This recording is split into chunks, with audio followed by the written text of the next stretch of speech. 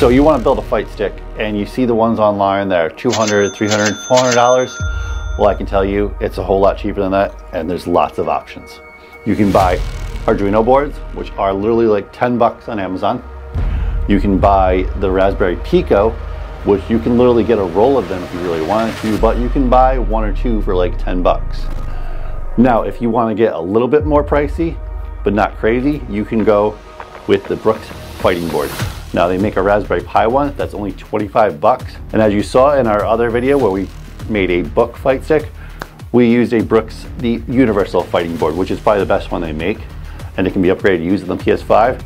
That's about 100 bucks, but that's about the highest tier if you're gonna build your own fight stick. But like I showed you, you can do it for so much cheaper. And if you wanna see more of how these controllers are gonna get made, make sure to head over to the YouTube channel and hit subscribe.